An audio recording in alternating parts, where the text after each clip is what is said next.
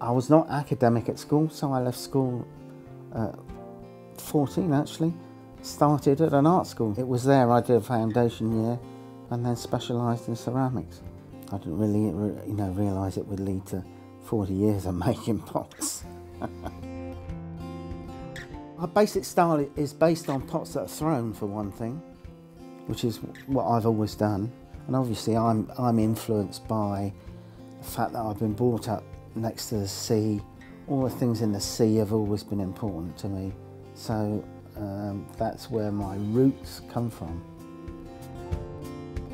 Barbara just developed this particular technique for painting on pots. She had this truly amazing ability to take what she did from a flat piece of paper onto a curved surface, which is not an easy thing to do. We needed to come up with a fusion of things where we work together. My throwing, because I throw in a fairly distinctive way, and her ability to paint on top of those pots sort of defined the style. Very loose, very free. We took the things that we saw every day around us, and she had this ability to put that down on a pot.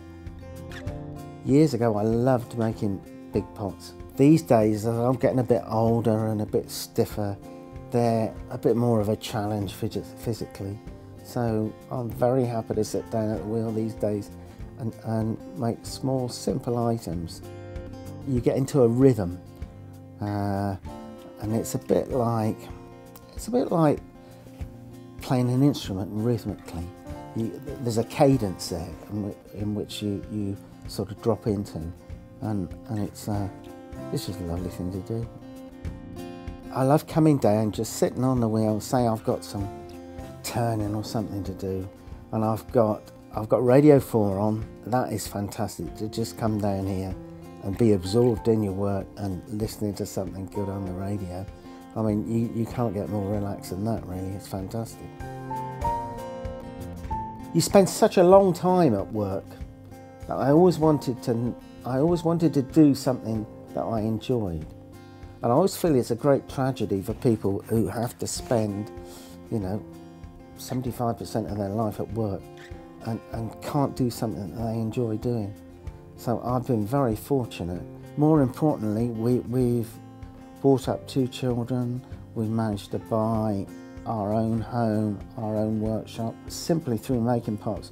We've never had any other income than what we got from making pots.